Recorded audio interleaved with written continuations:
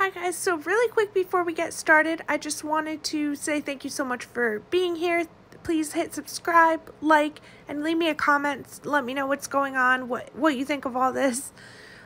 So I just wanted to preface, before I play the clips of Foodie Beauty's Rage, I just want to say I have never thought about going real life in any situation, nor would I, ever even come up with that.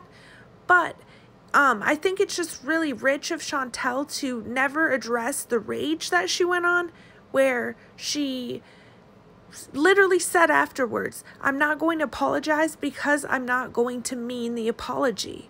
Like, that says so much about someone's character to the point where it's really hard for me, being an empathetic person, it's hard to even empathize with her at this point.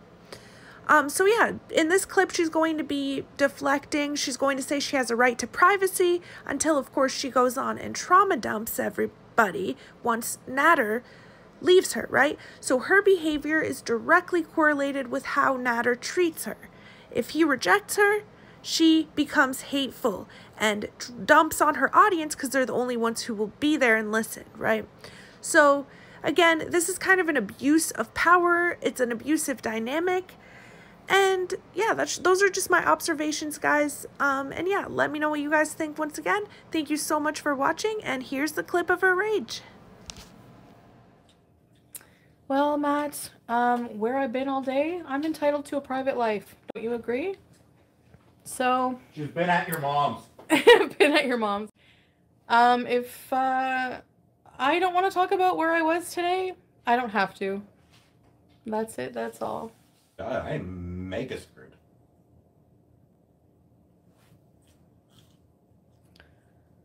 COVID. Oh, fuck. Shut the fuck up, Jamie, stupid carpenter.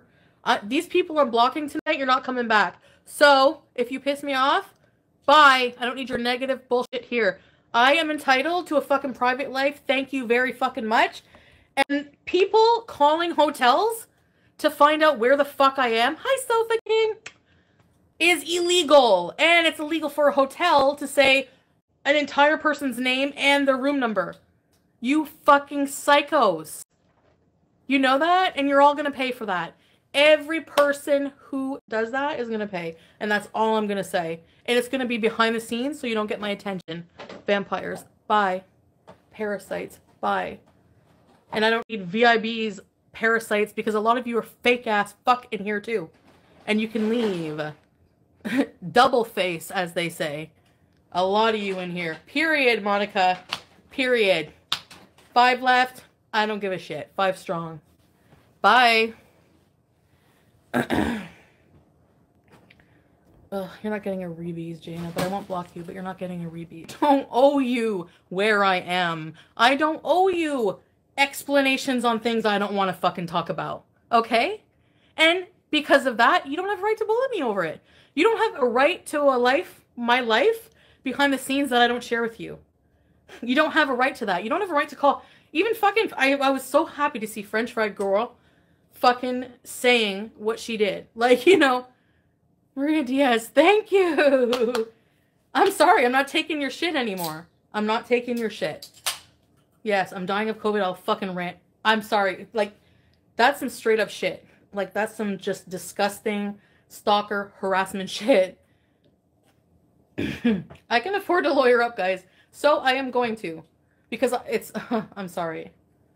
It's not your fucking business if I don't... Like, you're gonna stalk me? Like, what? Oh my god. Jesus. Oh. The time's up for the things that I go through in life. Some things I can't talk about. Some things I can't. Some things I don't want to. And I just feel like, I need to have boundaries, guys. Like, I'm a live streamer, and I put, like, my entire life out there, and it's like, oh my god.